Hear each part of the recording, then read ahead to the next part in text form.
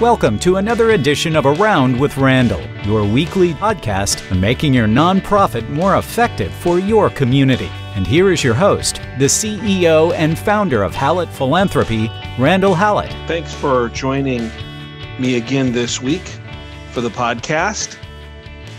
I want to spend this week talking about the thought process of accountability.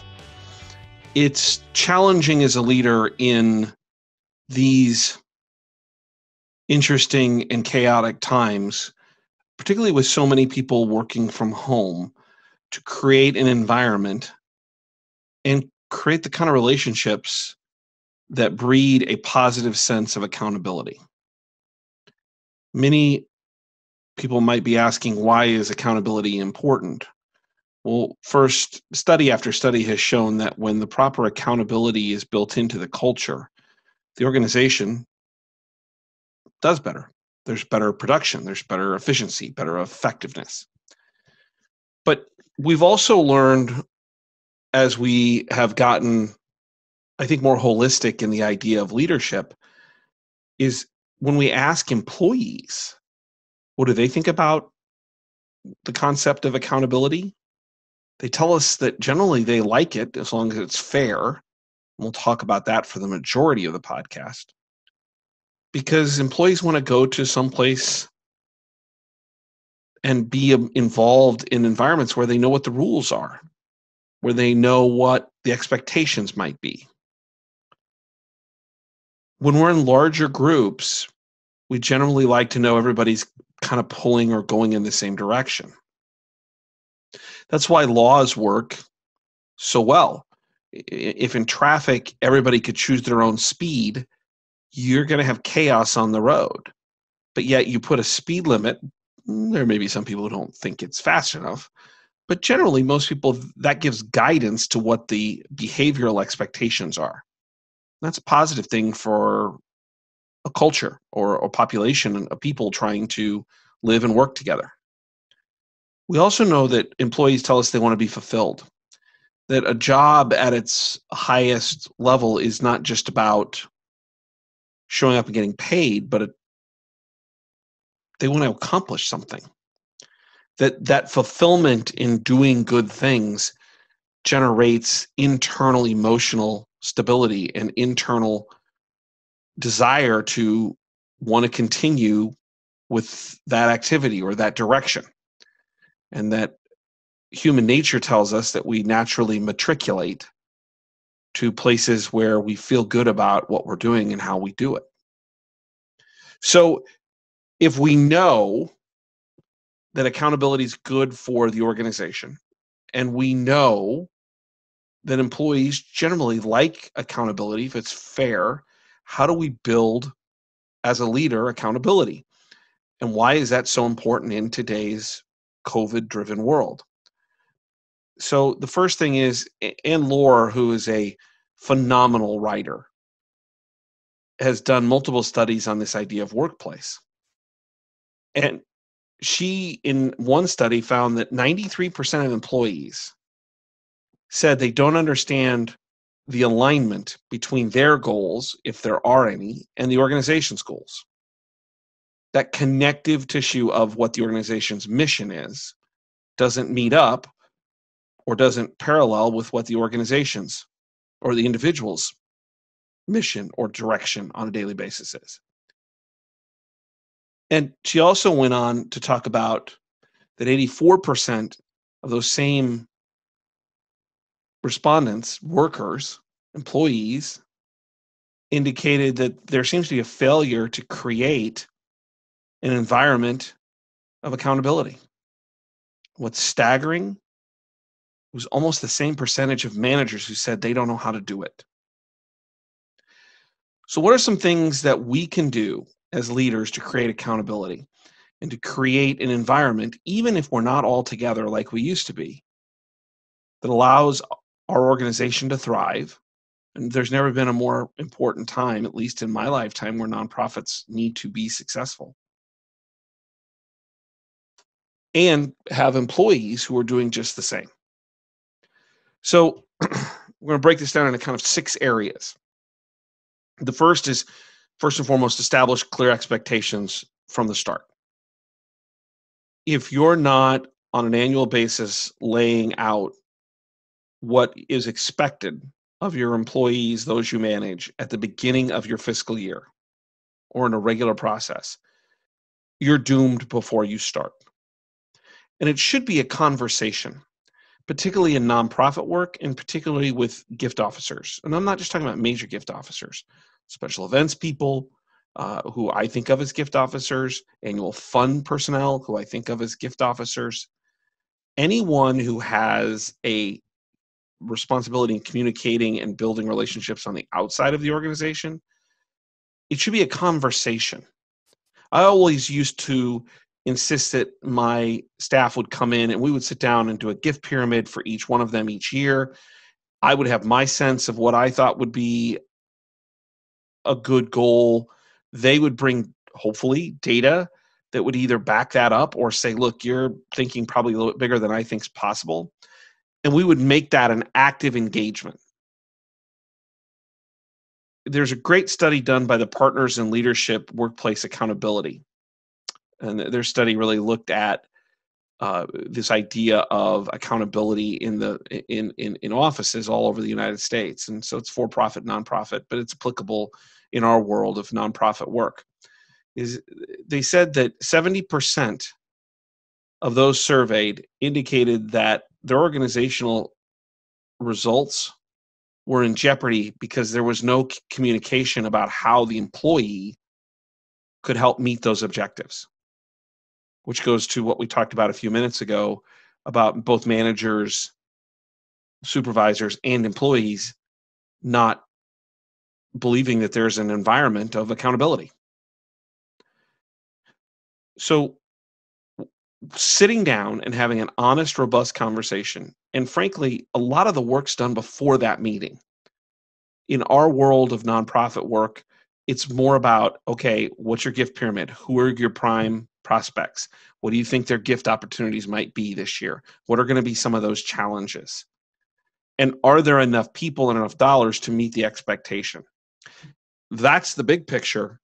Then I think it's really important to start laying out the metrics of what each month looks like. Well, how many calls do you need to make? Do we need to find you a better prospect pipeline? How can I help you do that? What does it look like from the perspective of, do these gifts come all in at once? Are they laid out over the year? How many asks have to be made each month? How many calls each month? So that there's a clear understanding of what is going to be done on a daily basis.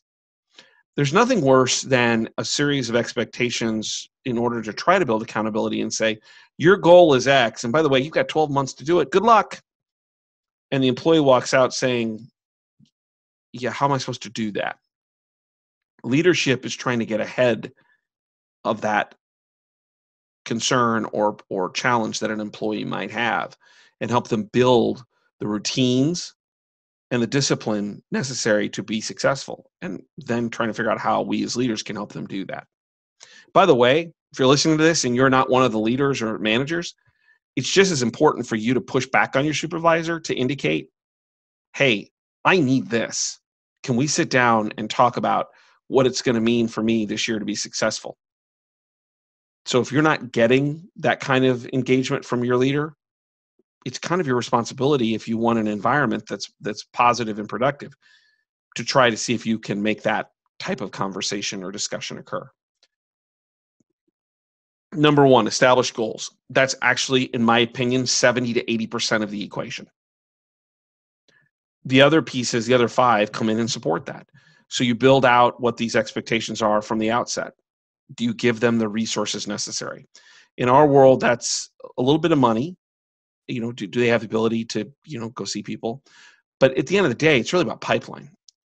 I've always believed that the organization's responsibility is to ensure that the gift officers, the nonprofit people who are expanding the outreach of the organization as a whole, have a pipeline. And it's the systems issue to know how to do that. If you just let gift officers, special event people just go do whatever they want, then we shouldn't be surprised if many don't meet that level that we think that they should achieve. So what is, in terms of resources, not always about money, but what is the organization doing to support them in finding new opportunities? And in many other podcasts and many other places on the website, you can find information about whether it's in hospitals, grateful patients, or if it's in education about alums and parents and others, or if you're in social services or arts and culture, how do you develop those relationships with boards in the community? All different manners, but that's really an organizational responsibility to put a lot of those processes in place. The third piece is foster connections. This goes back to the idea of what I was talking about setting those expectations up front, is not just allowing that to be a one-time conversation. Are you having ongoing discussions with them about connecting their goals to the broader work of the organization? Are you connecting some of their personal and their professional goals? That should be part of a conversation discussion as well. What is it that I can do to make you more successful on a personal level? And I may not be talking about it at home, but what about professional growth? That's a personal goal of many employees. Can I include them in different kind of meetings that don't affect their overall job responsibilities, giving them a chance to grow? Can you, and are you open, have an open door environment that allows them to bring problems and challenges to help solve them as the year goes along? And lastly, do you allow them to connect to the rest of the team? Do you foster an environment where they feel like they're not alone? The fourth is probably the most difficult, and that's feedback. And even when it's not positive, it's important. And it can't be just at the end, i.e., this isn't working out, and we need to find a pathway out of the organization. If that's the first time the employee figures out that there's a problem, that's not a failure on the employee's part. That's a massive failure on the leader's part. Constructive criticism is important. It shouldn't be directed at a personal level, but what it should be is allowing them the opportunity to see the challenge and hopefully give them some options to choose to allow them to grow and to overcome that challenge. In the end, that's what we should want as a leader, is them to be able to be successful. We also have to realize that in this feedback, brings us to number 5, is that different outcomes require different consequences. If it's not their fault that something has happened and they didn't reach goal, that's a much different issue than if they didn't try. And the result or the outcome shouldn't be the same. This is entirely necessary in the COVID world. If that gift officer is making all the calls and building all the relationships they should, but their prospect pool is been hit, maybe you're doing some kind of special event and this person works with restaurants and other type food service. Well, this is the wrong year to try to get money from that group of people. So as a leader, are you aware that the circumstances of things beyond that employee's control probably don't indicate that it should be a consequence of getting rid of them? Now, the organization may have to choose not to do a special event, but that's a different conversation. If someone's just not trying, not showing up, then we're dealing with a entirely different series of issues. And those things should be pretty easy to either fix or to mitigate or turn them loose. And so just be aware that the way in which as a leader you come to this is really important. And the last thing is accountability is not about fear. Number 6, it's not about creating an environment where everybody's scared. Accountability is about providing a centralized thought process and mission for we're trying to do this with our organization. And nonprofit work, it's even more important. You're filling a hole in the community. Maybe it's healthcare, maybe it's education, maybe it's a museum, maybe it's a zoo, maybe it's a food bank, maybe it's housing for the homeless. There's a hole that your community can't do on its own, the government doesn't take care of. to the level that it needs to be. So the nonprofit steps in. Fear shouldn't be a part of the reason people do what they do. Hopefully it's about joy in an employee's heart to want to make a difference in the area that they've chosen to support with their work. So if you are fostering an environment of fear, here's a couple suggestions. How about praising the positive things people do rather than harping on the negative? Highlighting every week or two someone's great work. It doesn't have to be a gift every time. It could just be a mention in a meeting or a personal note. And the one that I think is probably most important is we're all fallible. We all make mistakes. Can you admit to them? Can you look at others and say, boy, I messed this one up, or it didn't go as well as I'd hoped? Because if you can do that and have others feel like they are safe in the environment to do that, then that's a good thing for the organization in defeating this idea of fear. Now, if the same mistake happens 6 or 8 times in a row, we have a little bit different issue we have to deal with, and that goes back to feedback. But part of this is creating an environment, a culture where people feel safe about saying, gosh, I'm learning. I'm gonna hit that wall at 100 miles an hour. I'm gonna do my very best, and then I'm gonna adjust, and I'm gonna do it again. And if we can do that, that's when we get employees to believe. So what are the tactics out of all of this? Well, there were a whole ton of them throughout if you're the leader. So I hope that you'll take them and use them and make your culture a little bit stronger. If you're the employee, maybe it's time you sit down and have a conversation if you're not getting this kind of engagement from your leaders, or maybe you're getting the wrong kind, and say, gosh, I think we could do this, or I think we could make the environment better for that. And what we know is, and we've talked about this in previous podcasts, when these things don't happen, employees leave. And our goal should be to hire the best and to keep the best and to create an environment where the best can come out of the people that we engage every day inside of our offices or inside of our Zoom calls.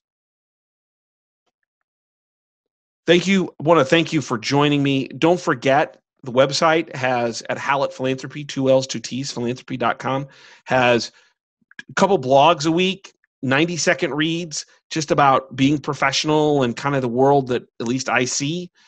And certainly if you have any comments about this podcast at Hallett Philanthropy, if you have a concern or you disagree with me, I got a special email address, and it's kind of a homage to Clark Howard, because I love what he does about allowing his listeners to comment about things they disagree with. I call it Reeks, R-E-E-K-S, at Hallett Philanthropy, Randall Reeks. So just email Reeks, R-E-E-K-S, at hallettphilanthropy.com. So check out the blogs, send me an email. And if you got a subject you want to talk about or want me to address, let me know that as well. That's still a podcast at hallettphilanthropy.com. This is a great profession. I say it every week. I believe it. It's a vocational call. And I hope that you have the opportunity to know the outcomes of my all-time favorite saying. Some people make things happen. Some people watch things happen. Then there are those who wondered what happened. I hope your people and listeners and in your daily life are people who wanting to make things happen. Because in nonprofit work, we're taking care of those who are wondering what happened. If we do it right, we come to work every day knowing we're affecting lives. We're filling holes. We're taking care of those that are the forgotten, the not heard. That's what nonprofit work should be, no matter what part of our industry you're in. It is a vocational call, and I hope you feel like you're making a difference in your community, because by doing it, if you do it well, you are changing lives. And that is a worthy daily endeavor. We'll see you next time here on the podcast, Around with Randall. Make it a great day.